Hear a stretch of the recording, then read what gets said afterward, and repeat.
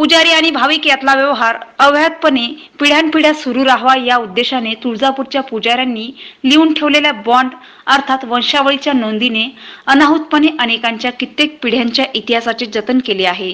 म्हणूनच अनेक राजे महाराजे आणि राजकीय नेते यांच्या वंशावळी तुळजापूरच्या पुजाऱ्याकडे आजही पाहायला मिळतात।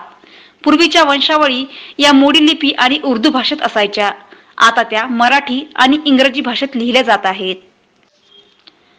आपला परंपरागत पुजारी ओळखता यावा यासाठी भाविकांच्या पूर्ण नोंदी ठेवण्याची पद्धत शेकडो वर्षापूर्वीपासूनच तीर्थक्षेत्राच्या ठिकाणी पुजाऱ्यांनी सुरू ठेवली आहे।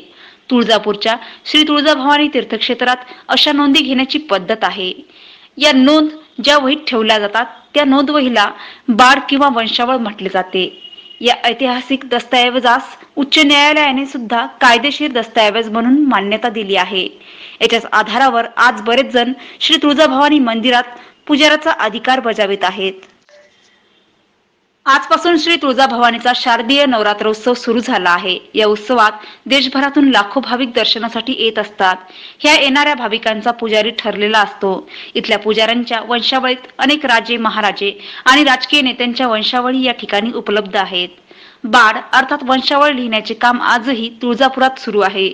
शेकडो वर्षापासून परंपरेने चालत आलेल्या पुजाऱ्यांकडेच भाविक मुक्कामाला उतरतात। त्याच ठिकाणी भाविकांची भोजन व्यवस्था पुजाऱ्याकडून केली जाते।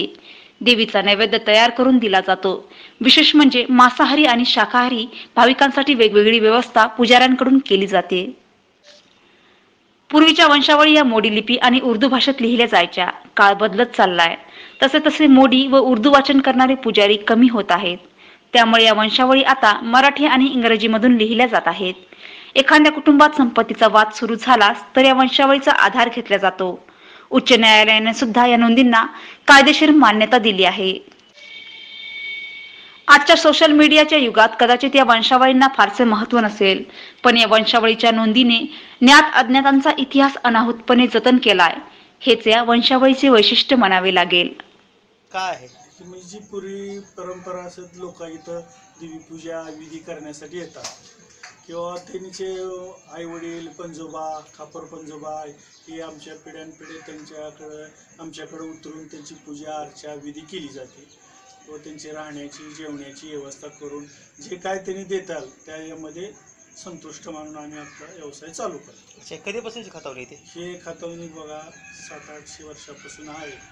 आमच्या खापर पंजाबपासून हे लिखाण चालू आहे। पहिलं तुराटीनं लिहिलेलं होतं, पुन्हा दौतनं लिहिलं, आता सध्या पेनानं लिहिलेलं आहे। कुठल्या बोलीभाषा आहेत त्यात? पहिल्या उर्दू भाषेतलं होतं, आता बाळवदमधून मराठीमध्ये केलं। मोडी?